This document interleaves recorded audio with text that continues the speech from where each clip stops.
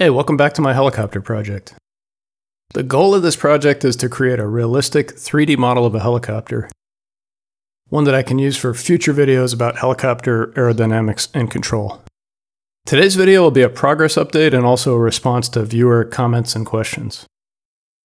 In the last video, I had completed the rotating and non-rotating swashplate motions as they would move in response to pilot control inputs. But I hadn't yet connected the swashplates to the rotors. As of today's videos, I've added the pitch control rods and the blade lead lag dampers, and I completed the motions of the swashplates as they connect to the pitch control rods. Also completed the motions of the rotating scissors and the blade dampers. I haven't made any progress on the tail rotor. That's the same as it was on the last video. I'm now showing the motions of the swashplates, the pitch control rods, and the rotating scissors. The kinematics of these things has been by far the most challenging aspect of this build. To start, I'll take you through all of the control inputs first, both with the rotor stopped and then with the rotors turning, and then I'll show how the controls are rigged. I'll start with collective input. This changes the pitch of all the blades at once. This is lateral cyclic input. This changes the pitch of the blades once per cycle of revolution, hence the name cyclic, and allows the helicopter to turn left and right. I know some of you expect the swashplate to tilt purely forward and aft for lateral motion. It doesn't because of a concept called swashplate advance angle, and we'll go over that right after I show all of the control inputs and responses. This is longitudinal cyclic input. This allows the pilot to pitch the nose attitude of the aircraft up or down. And now here are those inputs again, but with the rotors turning. Here's collective, lateral cyclic, and longitudinal cyclic. Now let's go into the rigging of the flight controls and also introduce this concept of the swashplate advance angle. To illustrate that, we'll talk about the aircraft in a left-hand turn. Helicopter pilots know that when we want to turn left in a machine with counterclockwise rotor rotation, we need to increase the pitch angle of the blades as they pass the 6 o'clock position of the aircraft. We input the desired blade control 90 degrees before we want it to affect the helicopter. And for the purists out there, it's a little bit less than 90 in aircraft that have hinge offset. The Black Hawk does have hinge offset, so I said 90 degrees, maybe 87, 88, something like that. Of course, pilots don't need to think about this while they're flying. This phase shift is designed into the control rigging. When you want the aircraft to go left, you push the stick left, and the flight control system takes care of the control phase delay. In the animation, I'm now moving the cyclic stick to the left, and the 6 o'clock blade increases feathering, or pitch. This is what we want the rotor to do for a left-hand turn. To understand how the swashplate moves to increase pitch on that 6 o'clock blade, let's look at where the input comes from. Looking down from above, we can visually line up the pitch change horn with the swashplate. This point is where we want the lateral cyclic to influence the swashplate. And this is also why swashplate motion seems counterintuitive. I'll draw a line from the center of rotation to the pitch change horn and then project a line downward to the swashplate. This is where we need to move the swashplate to affect lateral rotor control.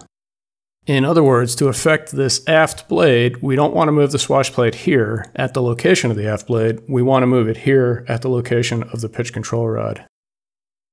And the angular difference between these 2 points is called the swashplate advance angle, and for this design, it works out to 30.7 degrees.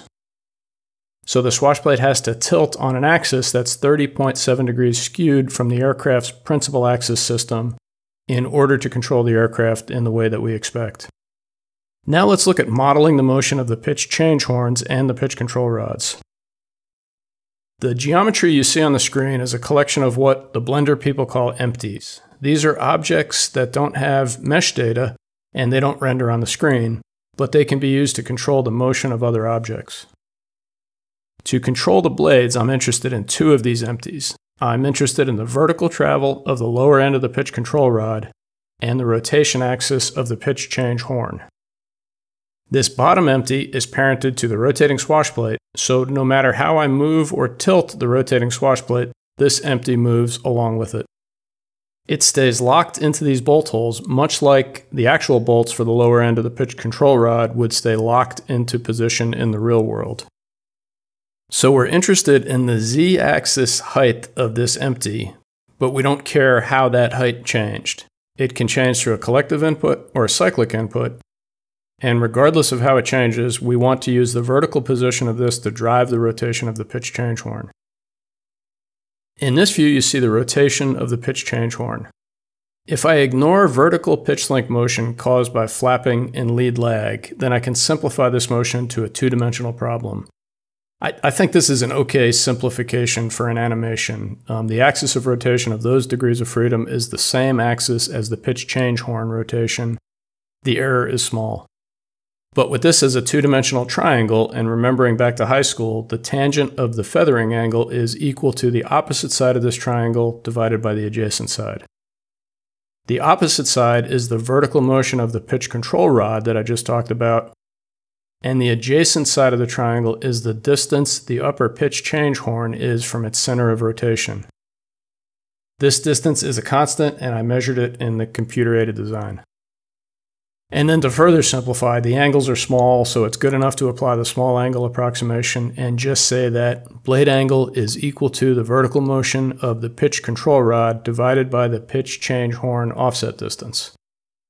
And to make that happen in the animation, here is the driver, editor, and blender, and this shows how this single input variable can drive the feathering motion of the blade. The input variable is the lower end of the pitch control rod, and it drives the X rotation of the blade with the equation in the expression field.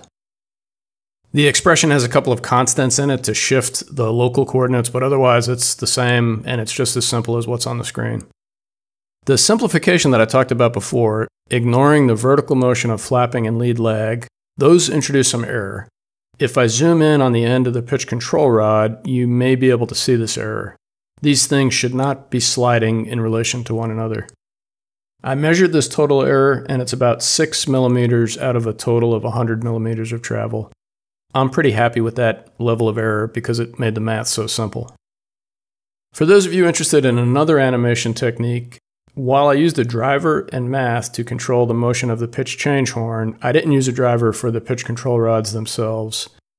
Instead, I placed an armature on the pitch change horn and the swashplate at locations where the pitch control rod connects, and then I used a damped track constraint to point each end of the armature to the connection point of the opposite rod ends.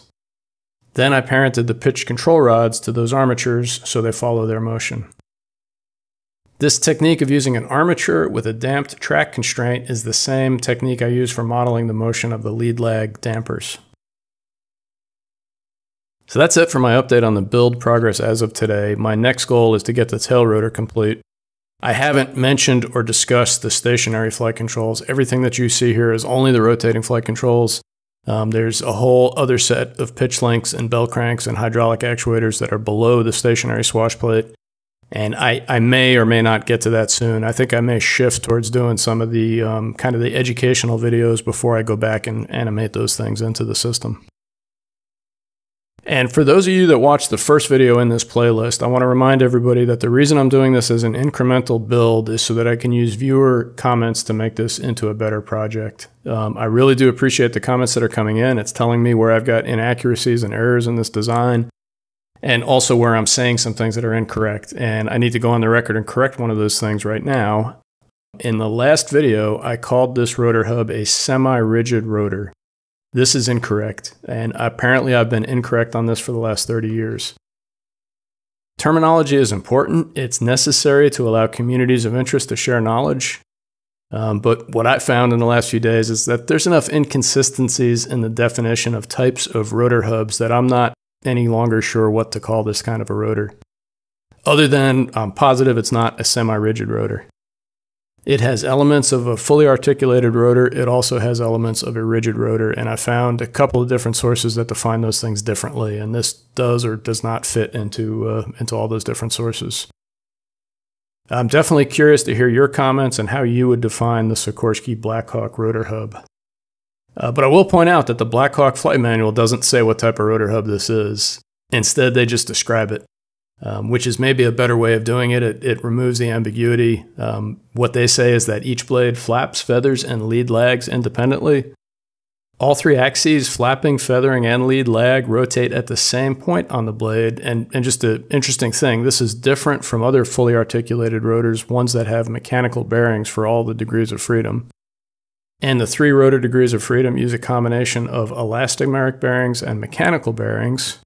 The hub uses elastomeric bearings for flapping in lead lag and a mechanical bearing for blade feathering.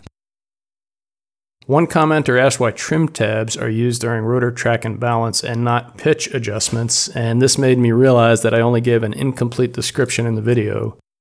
The answer is that mechanics adjust 3 things during a rotor track and balance. They adjust the pitch control rods, the trim tabs, and blade tip weights. There were a couple of comments about how a video game version of this, where a student pilot or a student mechanic could move the controls and see the responses to the rotor system. I absolutely agree, that would be awesome.